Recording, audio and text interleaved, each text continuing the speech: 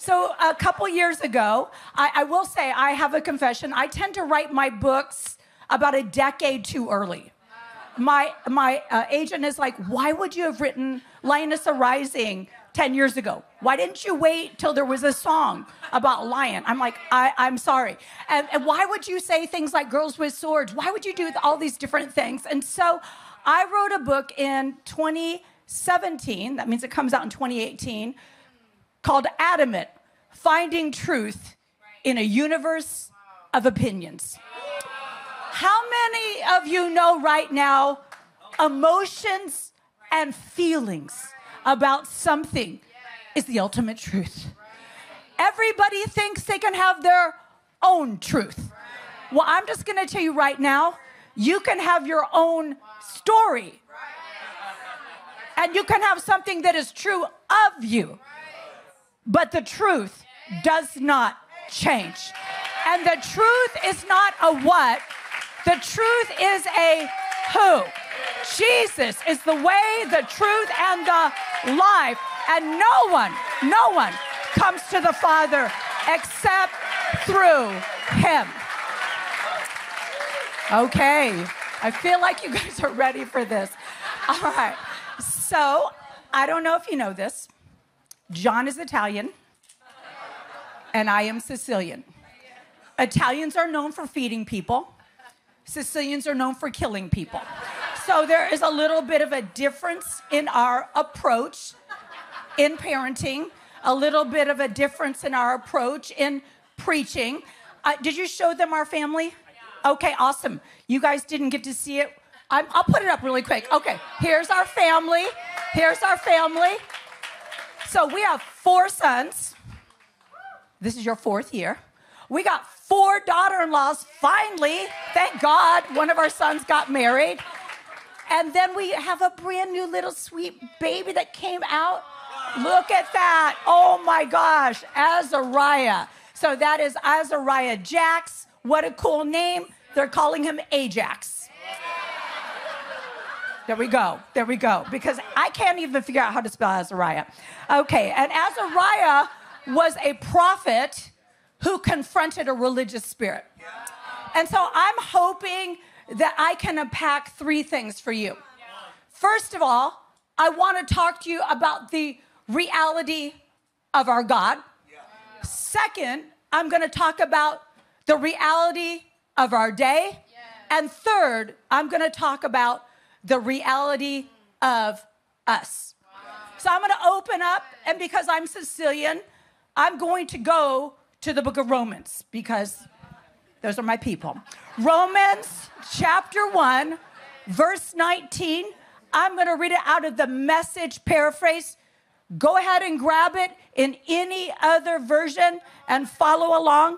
But this one kind of just brings it home. Romans 1:19 says, but the basic reality of God is plain enough. Open your eyes, and there it is. By taking a long and thoughtful look at what God has created, people have always been able to see what their eyes as such can't see.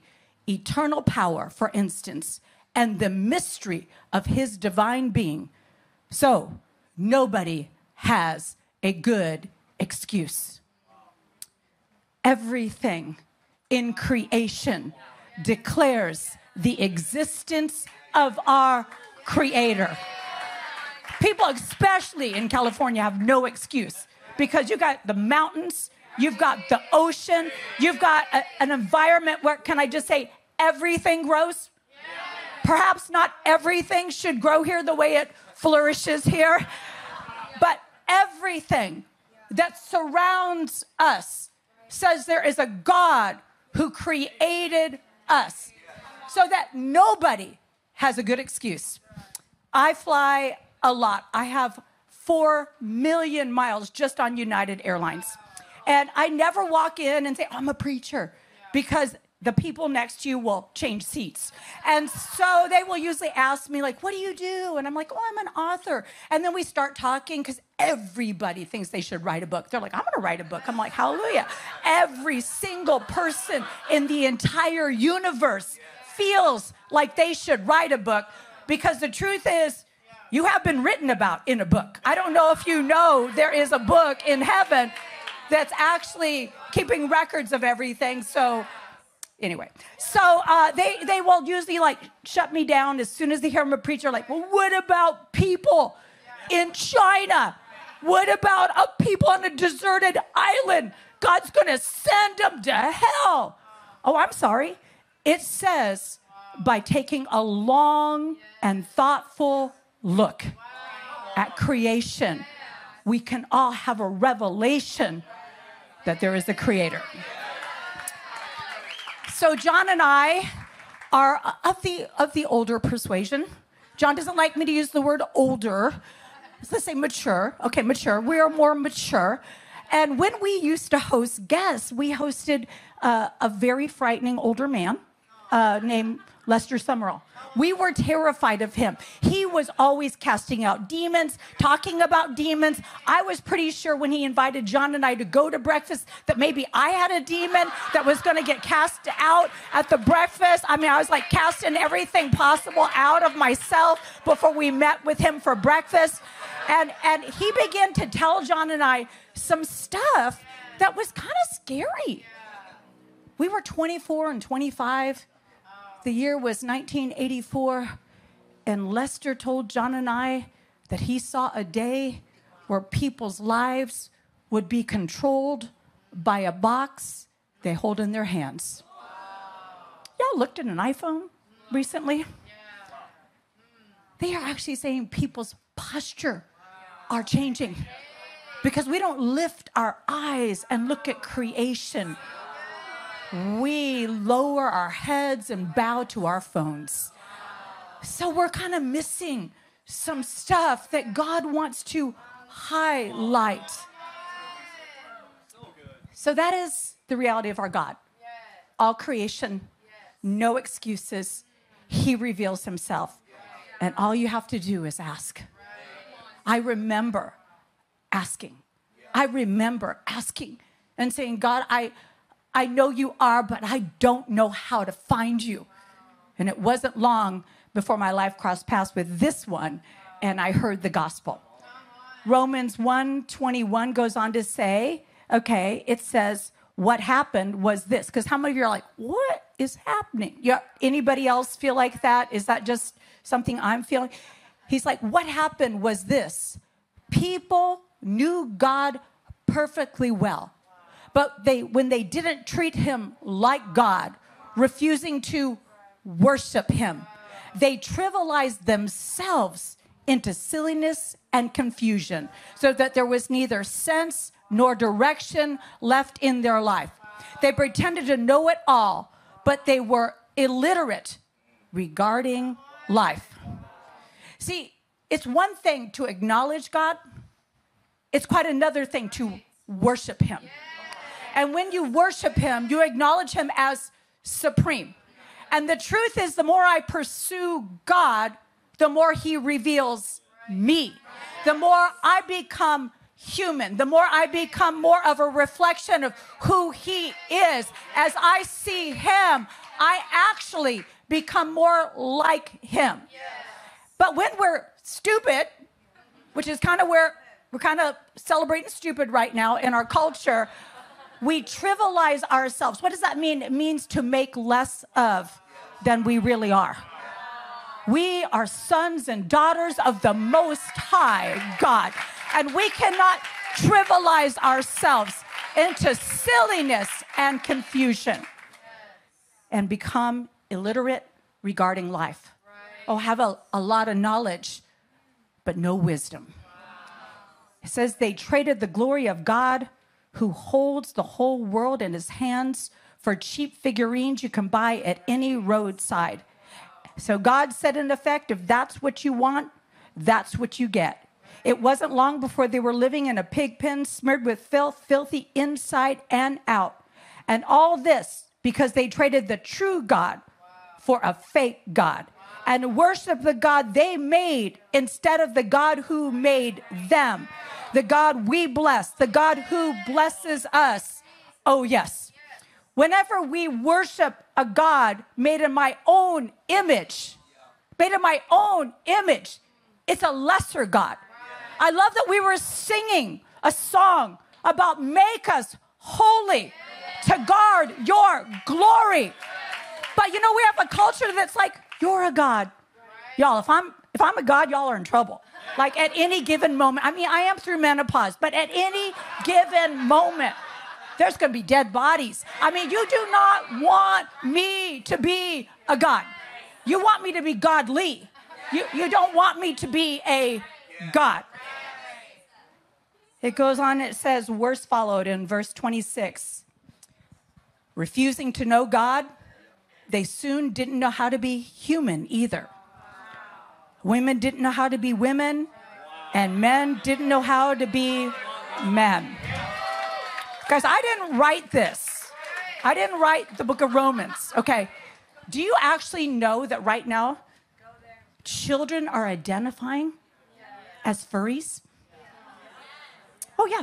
Yeah, there's litter boxes and pee pads at schools.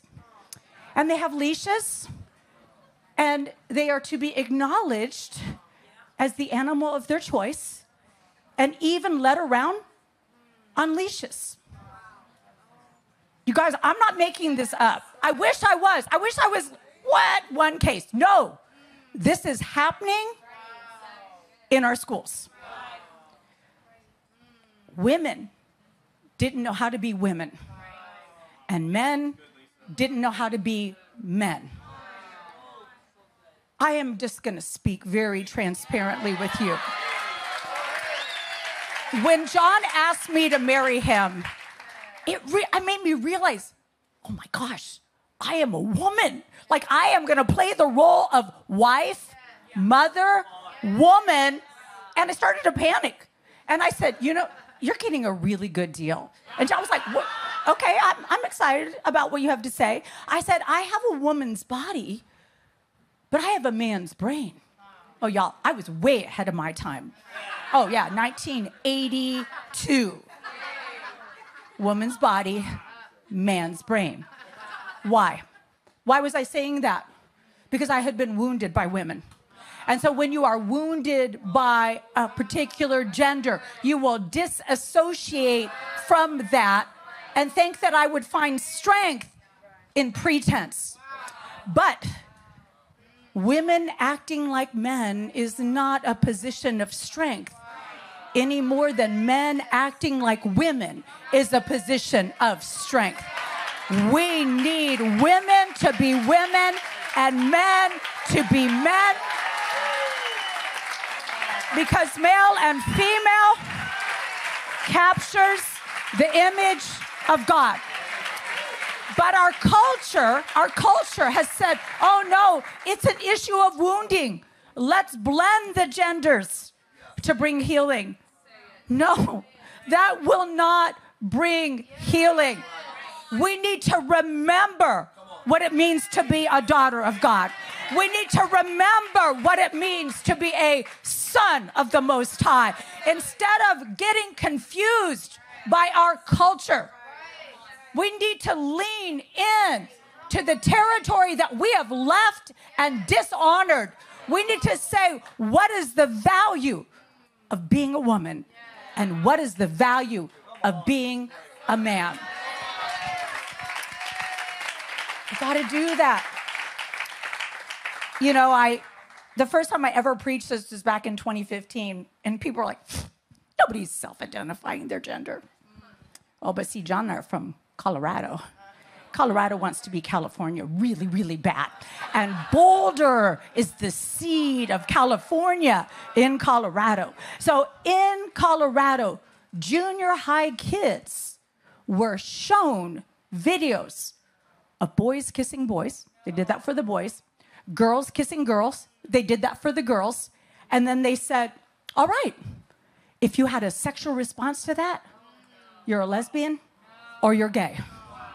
But the truth is, if you see something sexually charged and you respond to it, it just means you are sexually wired. It doesn't mean you're going to jump out and do something. How many of you have ever flipped through a channel and all of a sudden you see something that you weren't expecting to see, and you physically respond because you are sexually wired. And sometimes you're not supposed to be seeing the things that you happen to see. How many of you know they're sneaking a lot of stuff in? Seriously, I love The Crown. I love The Crown until season 2. Season 2, I'm brushing my teeth. I'm like, what in the world is going on there? I shut my iPad, open it back up, still going on. I was like, goodbye, Queen Elizabeth. Sorry. I'm going to have to say goodbye to The Crown. Because you will never have authority over the things that you choose to be entertained by. We cannot be entertained by the things that would undermine how God wove us. God wove us, male and female. And it is not kind to affirm that somebody is a mistake. We have got to stop saying people are mistakes, because you know what we're actually saying? God made a mistake when he made you. So ultimately, who we're blaming is not the people. We're blaming our Creator. So we don't want to do that. Then it goes a little deeper in verse 27. It says, sexually confused, they abused and defiled one another, women with women, men with men, all lust, no love, and then they paid for it. Oh, how they paid for it. Emptied of God and love, godless, loveless wretches. Since they didn't bother to acknowledge God, God quit bothering them and let them run loose. And it goes on. And then all hell broke loose. Rampant evil, grabbing and grasping, vicious backstabbing. They made life hell. This is all people. People are like, are you only? No, all people who refuse to worship God as God. They made life hell on earth with their envy, wanton killing, bickering, and cheating. Look at them, mean-spirited, venomous, fork-tongued God-bashers, bullies, swaggers, insufferable windbags. They keep inventing new ways of wrecking lives. They ditch their parents when they get in the way. Stupid, slimy, cruel, cold-blooded. I didn't write these words. Okay, and then it goes on to say, and it is not as if they don't know better. They know perfectly well they're spitting in God's face, and they don't care. Worse, they hand out prizes to those who do the worst things best. I don't know if you recently saw the awards in a church service for the drag queen in New York. Prizes for those who do the worst things best. Femininity is a God-given gift. It is not one that should be sexualized. Nobody's asking for a womb or to give birth. Okay, there we go. Okay. All right, so that is the reality of our day. Okay, you guys, now get happy. You were chosen for this moment in time. Now, I know that sometimes the church preaches truth without love, and truth without love is harsh. It's not empowering. It's legalistic. So our culture has responded by preaching love without truth. But love without truth is a lie. And lies don't set us free. It is the truth that sets us free. So here's the challenge before you and I. We're going to have to live the truth in love. Not just preach the truth. We've got to live the truth in love. And that starts with how we love one another. I love that your church is like, hey, let's target people to bless. Let's intentionally love other churches instead of discounting or discrediting or saying we're better. I see what is happening in our culture. We have tons of people calling people out. But Jesus didn't call people out. He called them up. He called them to a higher standard. He spoke to the destiny. He said, okay, I see what's going on here. Let me tell you the one thing that releases you to live higher, to live how you were created. The book of Isaiah in chapter 41 says God will show us the way he works so that you and I can live the way we are made. God's kindness is what leads people to repentance. He pours out blessing on the just and the unjust. He makes it rain on the just and the unjust. So we cannot be those who curse the very ones that God wants to bless to get them to turn back to him. So a lot of people stop there, Romans 1. But I'm going to go on to Romans 2 and talk about the reality of us. Those people are on a dark spiral downward. But if you think that leaves you on the high ground where you can point your fingers at others, think again. Every time you criticize someone, you condemn yourself. It takes one to know one. Judgmental criticism of others is a well-known way of escaping detection in your own crimes and misdemeanors. But God isn't so easily diverted. He sees right through all such smoke screens and holds you to what you've done. You didn't think, did you, that just by pointing your fingers at others, you would distract God from seeing all your misdoings and from coming down on you hard? Or did you think that because he is such a nice God, he'd let you off the hook? This is not Old Testament, it's New Testament. Better think this one through from the beginning. God is kind, but he is not soft. In kindness, he takes us firmly by the hand and leads us into a radical life change.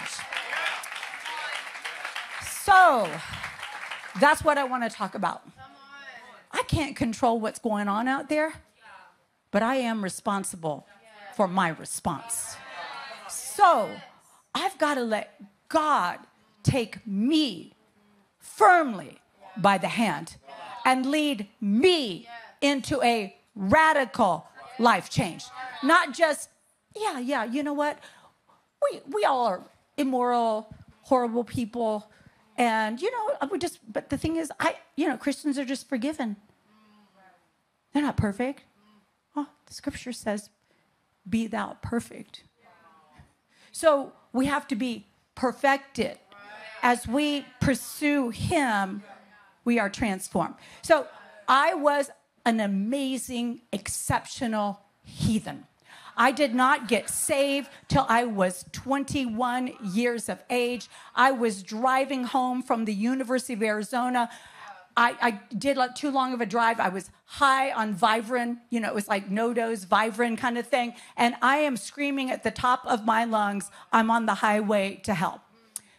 And I realized in the middle of AC/DC's promise that I possibly was on the highway to hell. And I remember thinking, wait, I have become everything I never wanted to be. I have compromised every single moral. I have compromised every single standard. I remember just feeling so aware of my lost condition. And when that happens, you go out to party and it's not fun anymore. You're like, I wish this was fun still. And I remember I turned to one of the college dorm guys and I said, don't you ever wonder if there's more? Don't you ever wonder if there's something more? And he was like, you seem like you're living in the more. I'm like, I'm living in the less. I'm living in the less, but I don't know how to get to the more. And he told me about this crazy tennis player leading an all-campus Bible study on Purdue's campus. And he's like, well, if you have any Christian questions, you should ask this guy. And I was like, no, not him. He is the one that every time I see him, he's like, wow, you look tired. It's like, he's looking into my soul. Why? And I was like, I'm fine. I'm not tired. What? No, not him. He's the Christian guy. I do not want to talk to Mr. Oh, you look tired. I'm like, no. But you know, there's that thing that happens when you got a praying mama. And all I remember is looking at John. He's entering a building, and I thought to myself, if I slow down, he won't see me.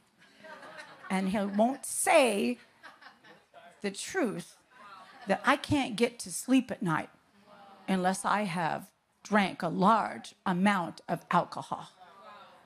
I grind my teeth at night. I used to put my bottom teeth into the roof of my mouth, and I would wake up with blood in my mouth. So I'm like, he's almost in the building. And all of a sudden, I don't know how this happened. I said, hey! Why did I just yell at the tired man? And he turns around, and I'm like, somebody had already told me, you know you've been cussing a lot in front of the Bible study guy. Like, you know you've said a lot of things you probably shouldn't say in front of a Bible study guy. And I was like, I don't want him to think I'm a bad person, even though I am. So he turns around, and I said, so, I have a mom who thinks she's been healed of cancer. What do you think of that? I think she's crazy. She also thinks she's like speaking in tongues like an apostle. I'm like, so what do you know, I have some questions. I made it sound like I was trying to protect my mom. You know, I have some questions I need to ask you. And John is like, you know what? I'm going away for the 4th of July, and you can call me when I get back if you're serious. And I thought, in your dreams, I am not calling you. I am not calling you, skinny tennis player. Heck no. So I didn't call him. I did not call him. But he called me. He called me. He did. All right, babe. And he said, hey, we're hosting a Bible study picnic, and all I heard was free food. That's really all I heard. And I thought, okay, I could do that from 5 to 7, and then I will like go out, and I will go out partying. And so I was like, sure, that sounds awesome. And I didn't know it was a date. I thought it was like, hey, you know, 80 people are coming, and if you want to come. And so I always like held my options loosely. Yeah. And then he calls me a little later in the week. He's like, so what do you want, hot dogs or hamburgers? I'm like, wait a minute. Wait, how many people would you ask? And he said, just you. And I'm like, oh my gosh, I'm one-on-one with the Christian. I was like, okay, I probably want hamburgers. So we go to this, we go to this picnic, and you know, you gotta love those Christian girls. They're all coming up to me like, I'm praying for you. I'm like, that feels angry. That feels like angry prayers. I don't know if I want you praying for me. What exactly are you praying? And why is everybody praying for me angry prayers? Why? Well, I didn't know that I had entrapped the Bible study leader. And the Bible study leader, people had eyes on him. But, you know, then this girl that's showing up at breakfast in a bikini top and cutoff shorts, she's come to the Bible study. And so I just remember it was getting really awkward. So I tried to be nice. I thought Christians are nice. So I like cleared the table and did things like that, trying to fool everybody. See, I'm a Christian. I clear my own plates. And we all got in a circle. You guys, you have powerful worship. No. In 1981, we had to sing things like, I got the joy, joy, joy, joy down in my heart. Where? Down in my heart. Okay. So angry heathen in a circle with Christians singing, I got the joy, joy. I wanted to tackle all of them.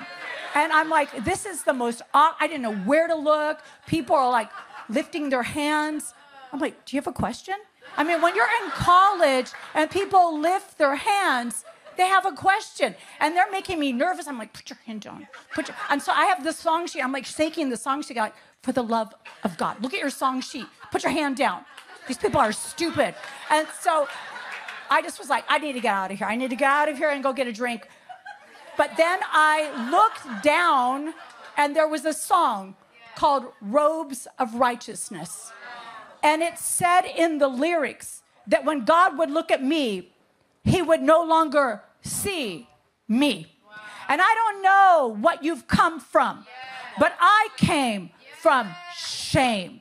I came from compromise, darkness. I remember hearing the Holy Spirit say, you need a covering. You are covered in sin. And I elbowed John and I said, is this true?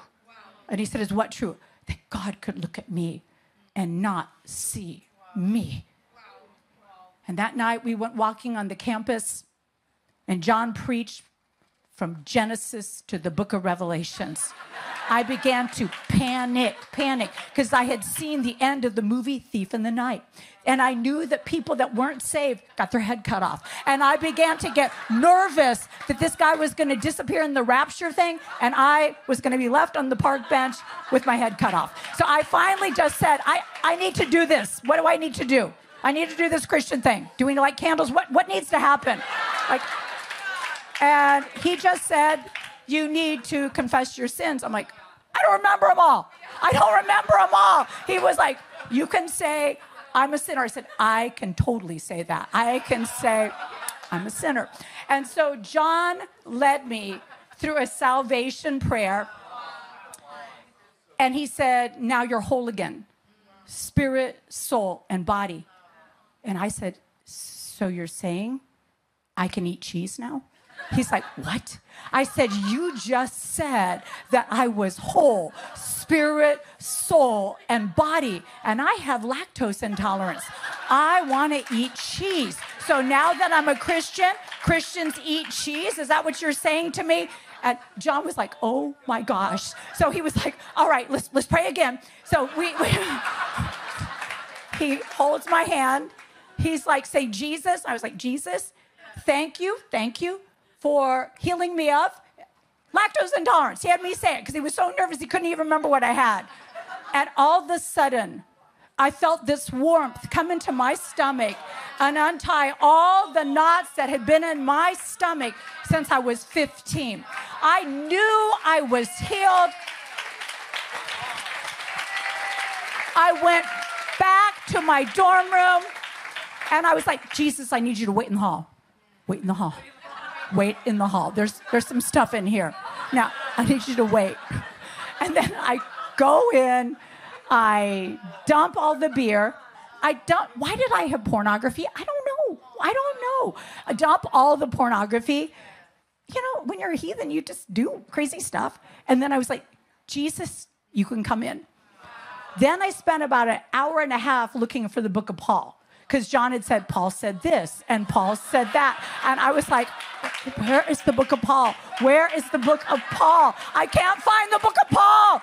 Okay, guys, zero biblical frame of reference. I finally stand my way Bible that was in the dorm. I didn't have a Bible. Are you kidding me? Stand my way Bible. I was like, please open to the book of Paul.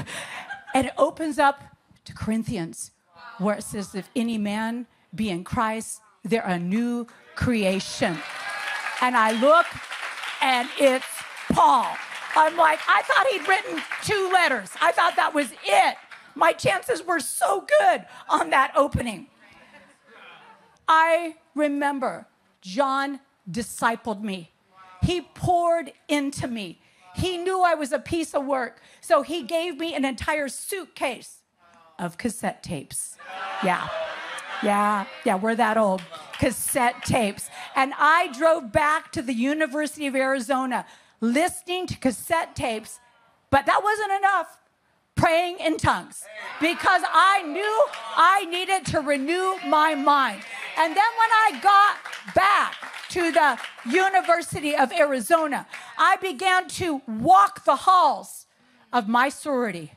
And I had my hands on the walls, and I called my sorority sisters out by name, out of a kingdom of darkness into a kingdom of light.